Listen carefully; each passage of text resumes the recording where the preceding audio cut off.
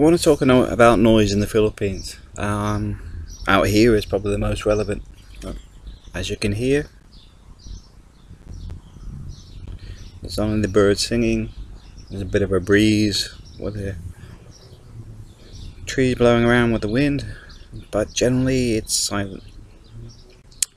In the Philippines, if you're in a populated area, the noise levels can get quite high. You find from about 6:30 a.m. or you start, well, about 6 a.m. you start getting rooster noise. 6:30 a.m. you start getting the motorbikes as people go to work, and then it builds up and it's just noisy throughout the day. At some point you get the tin can exhaust pipe go past on a motorbike, you know, that really loud, and although it's irritating, you'll hear it every day, because it'll no doubt be one of your neighbors, because you'll be lucky like that.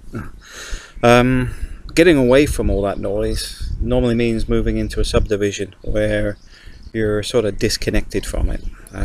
You got the big walls, etc, etc. But I know even staying at a resort, because we're on the, I think, the second or third floor, when you opened your back balcony, you've got the local community even outside of the subdivision, so you get that noise anyway. Level 11 seems very common on radios, on stereos should I say, but you'll find on jeepneys stereo can be quite loud. You get the boom boom boom because they install boom boxes.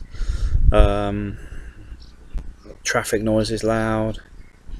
Fiestas can be extremely loud, and the way fiestas work in the Philippines is you can have a fiesta for the barangay, you can have a fiesta for the town, you can have a fiesta for a village, or whatever.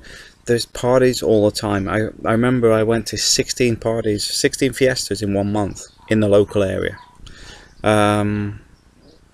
Mingalilia, out the back somewhere, there's a fiesta where the sound system is so loud, you can hear it 1.5 miles away, and I'm talking about it's loud. It's loud even 1.5 miles away, and that is common.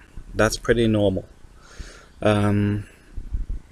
The thing with those is book yourself into a hotel or something if you want away from it. I normally schedule my work to be out the country during fiesta. The first couple of years it's fine, you want to be part of it, but as I like a quiet life, I generally avoid the fiestas these days.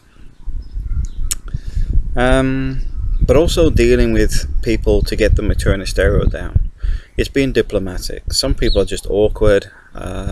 I remember a guy where his stereo system, it's not the actual sound system, but it's sort of relevant in the way people think. He had a earthing bar installed for his stereo, because his stereo system's near the swimming pool. He nearly got an electric, well, I think he did get an electric shock off his microphone, and when he went to check, the microphone had been ripped out. The spike for the earthing had been ripped out from his ground. Asked the neighbour about it, and he says, yeah, I did it because I wanted to park my car there. Now bearing in mind that land is the guy that got the electric shock. He owns the land. He was letting the neighbour park there. It's not a privilege, it's a privilege, not a right. It ended up in some sort of dispute to the point where the guy that actually owned the land built a new wall, and the guy had nowhere to park his car anymore.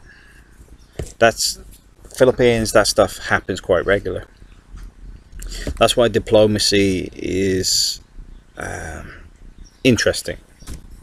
I can only say interesting because a lot of it doesn't make sense. A lot of it's to do with false faces. People get upset and pretend to be really upset over things that are trivial. Some of it's very childlike. It's tantrum throwing over stuff that, you know, in the civilized world, somebody would say, well, fair enough, you know, it's my fault. But in the Philippines, it's not always that way. So getting them to turn the sound down, it's being diplomatic. You know, it's like, if you say turn it down or go over and switch it off, it's not going to go right.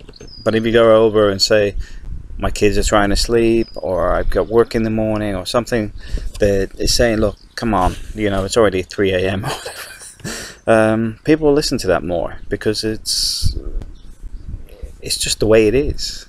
You gotta remember, the Philippines average age is pretty low. I think it used to be about 23, 25. So you got, it's sort of like all the kids are left at home while their parents are overseas working, because that's literally what it is. It's like all the older generations are OFWs. So you got a very young population. As such, common sense takes less of a precedence over attitude and people complaining.